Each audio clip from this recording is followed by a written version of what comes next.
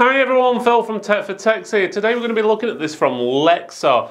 It's their Lexar Professional 2000x SDHC SDXC UHS-II card. It's got a read speed up to 300 megabytes per second, as well as a write speed of up to 260 megabytes per second.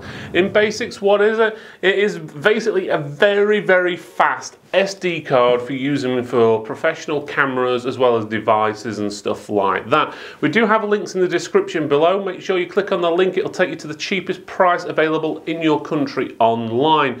The recommended retail price of these, depending on the size you want, and go from around about 60 UK pounds all the way up to about 160 UK pounds.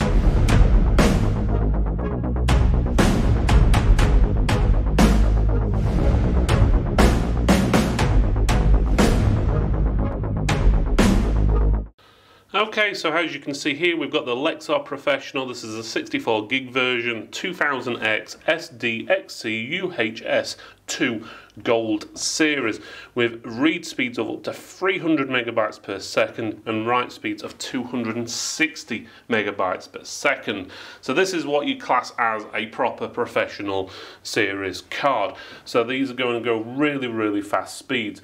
They do different sizes, a 32 gig, the 64 gig and 128 gig as well. Prices, as we said, obviously do fluctuate at the moment. The smallest one, 32 gigs, it's got a recommended retail price of around about £60, where the 128 gig is around about £160. But again, prices on memory products can go up and down daily. So it's high speed performance, faster video capture, with V90 class on there, and it's for professional users.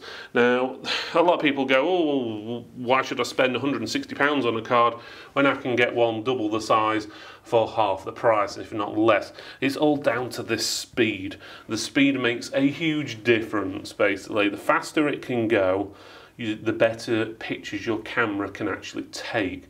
Well, again, that depends on your camera. If you've got a really slow camera, 10-year-old camera, probably ain't going to make much of a difference. But if you've got a pretty brand new camera, top end £1,000, £2,000, £10,000, £20,000 camera, anything what's really what you class as professional grade, if you use a slow card, it means that the quality may suffer. So it won't be able to record video as in higher frame rate because it can't put the information onto the card as quick, or at a lower resolution. So instead of 4K or even potentially 6, 8 or 12 or 16K video, you won't be able to record it onto the card because the card cannot keep up.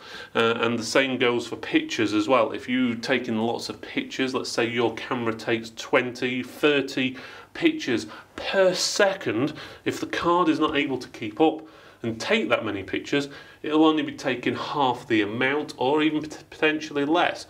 Well, camera could, you've probably heard when paparazzi or photographers are taking pictures, they're taking lots all at one time, and you'll hear it goes click, click, click, click, click, click, click, click, click. That basically means that's taking like loads of pictures. But if it's going click, click, click, and then pausing, and then click, click, click, and pauses again like that, that means that the card potentially is not keeping up with the pictures, so it's not able to record the pictures quick enough to the actual card. So let's have a quicker look at the card itself. So on the box it says there you've got your 4K, your V90 and all your different stuff on there. On the back there's not much else to see other than language information on there. Let's open it up and see what we've got inside.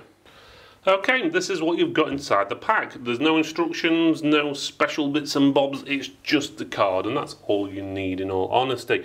It's black and gold colouring, it's got sort of a metallic look at it. It tells you exactly what it is on there, so you know what speed it is. It's got that 300 megabytes per second, again that's read speed. It's a 2000x Lexar Professional, and again it's got all your different connections on the back. It would need to obviously connect up inside your camera. Again, this is a full-size SD card, so so it's not going to fit in generally a tablet or a smartphone or anything like that. So the device needs to be able to take full-size SD cards for this to fit. Otherwise, that's it. It does have your little lock on the side if you want to use it, if anyone still uses those. Can't remember last time I used one, but some people probably do. And that just protects it, basically. It's like a wrap protection, so it stops you recording anything over it. But otherwise, that's it. We're going to do a few speed tests, make sure it runs at the speeds it says. But otherwise, it looks pretty good for what it is. Okay, here's to the testing. First of all, testing equipment. The machine we're using is an extremely high-end machine. It's a Threadripper PC, so it's got 24 cores, 48 threads, 64 gig of memory, as well as having solid-state drives that will go up to 5,000 megabytes per second, so there's been no bottlenecking. The card is connected to the PC via a USB 3.1 Gen 2 card reader, which is able to transfer speeds at a lot higher speeds than these cards are able to go. So the first program we used was Atto Disk Benchmark, ideal for testing things like this as well as solid state drives and hard drives. On there we found the write speeds went up to 259 megabytes per second, and the read speeds were roughly 278. Again, it does fluctuate slightly, but it gives you a rough idea. So that's not far off the write speed as it should be. The read speed is a little bit behind, but we also checked using Crystal Disk Mark, and the read speed was a little bit faster on here. It went up to basically 290 megabytes per second, and the write was close to 270. Again, that's roughly what you should be getting, so average those out, you pretty much got what it says on the tin, so you shouldn't have any issues there.